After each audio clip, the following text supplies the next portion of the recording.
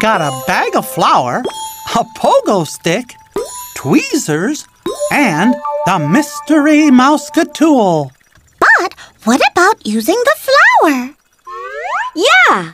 If we pour flour on the ground from one dot to the next, we could connect the dots, like we're drawing lines.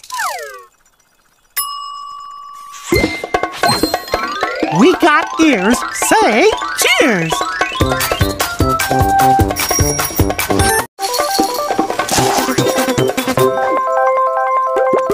Now let's see. Which Mouseketool can help us jump from stone to stone? That's a good idea. A pogo stick can help us do that. It's bouncy. We got ears. Say cheers!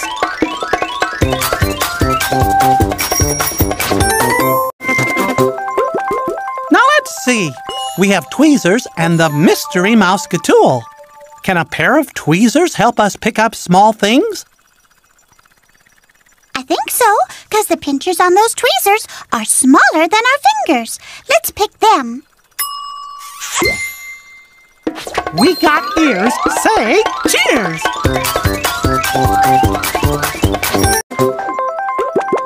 Well, what do you know? All we have left is the mystery Mouseketool. Everybody say, Mystery Mouseketool! Mystery Mouseketool! Oh, dear. There's something we've never seen before. It's a Mouse-ka-think-about-it tool. A mouse could think about it, tool. Mickey, why is it called a Mouse-ka-think-about-it tool? Well, it's called a Mouse-ka-think-about-it tool because you gotta think about it. It can be anything we want it to be. We need to reach the top of the pole and open the treasure chest without tipping it over. Oh, I know! How about a monkey? Can a monkey climb up and down the pole? It sure can! And a monkey can open up the treasure chest, too. Come on! Everybody say, Mouse-ka-think-about-it tool? We pick a monkey!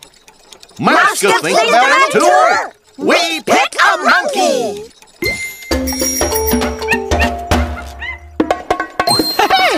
We've used all our Mouseketools! Say super cheers!